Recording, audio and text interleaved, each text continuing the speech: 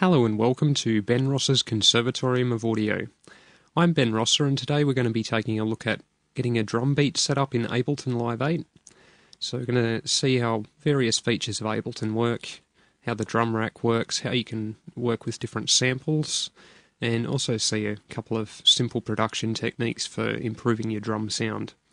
So we're just starting with a blank Ableton set at the moment, which you can get to by going to the File menu and going to New Live Set.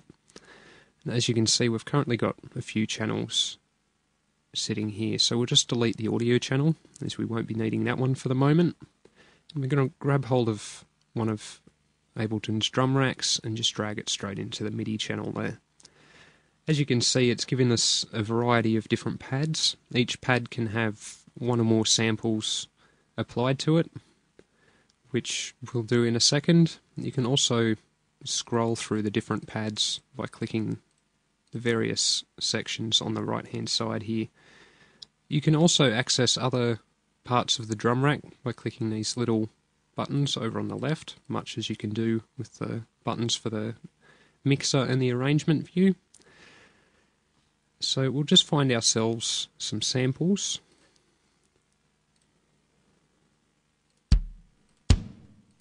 That one sounds like a fairly solid kick drum. Find ourselves a snare.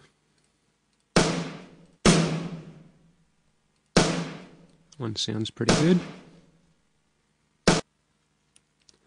And we'll also find ourselves some hi-hats. That one sounds pretty good to start off with. So we'll just create an empty MIDI clip, which we can do by double-clicking on any one of these empty slots in the channel, which then opens up our clip view so that we can see and edit the MIDI clip. To go back to the drum rack, you can simply click this other button down the bottom right, which takes us back to our rack view, and then the button beside that takes us back to our clip view, as you can see. So to add some MIDI notes in here, we can either click our draw tool up the top here, or we can use the Control-B shortcut, which does the same thing, as you can see.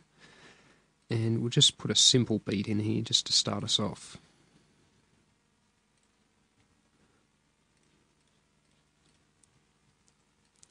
You can also highlight multiple MIDI notes, hold down Control. By dragging one of them, you can duplicate the whole selection, which is quite handy. And same for single notes, as you can see with the snare there. So we'll just play that MIDI clip and see what we've got to start off with.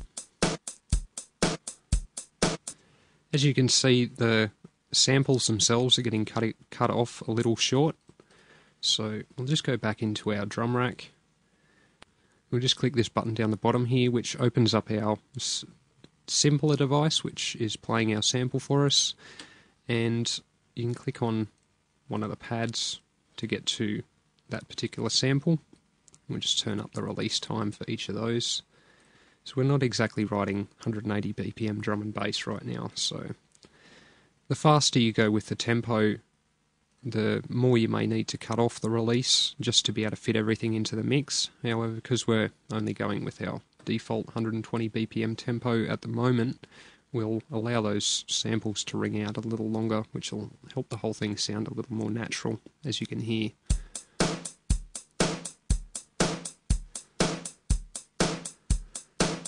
So a fairly simple beat to start off with there. So we might just double the length of that MIDI clip, and we'll throw a bit of variation in there. We'll just select the whole thing and duplicate that. So we might put some variation in the hi-hats. Let's turn on our draw tool.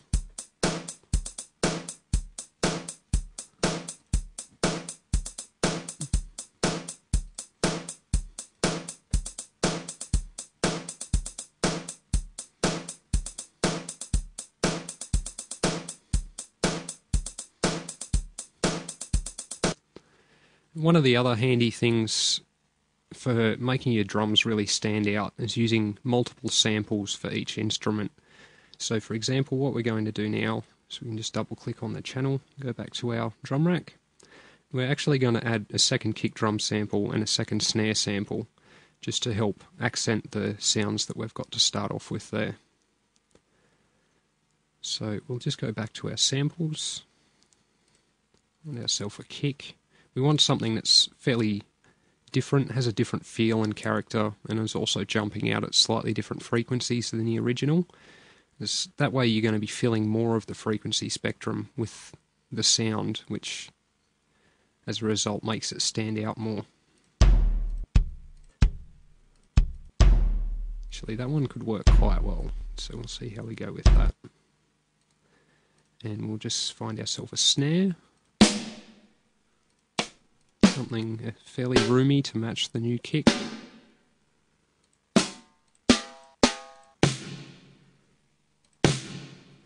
It's got an interesting reverb on it that we could use. Just going back to our MIDI clip with our draw tool turned on, and we'll just add the extra notes in there for the new samples. See how that one sounds. As you can see, the new samples have also got an issue with the release being turned down too low, so we'll just adjust those ones and play that clip again. Now what we're going to do is just mix those samples a little bit just to get their sound a bit tighter, and we're also going to add some audio effects to them just to help them stand out a bit more.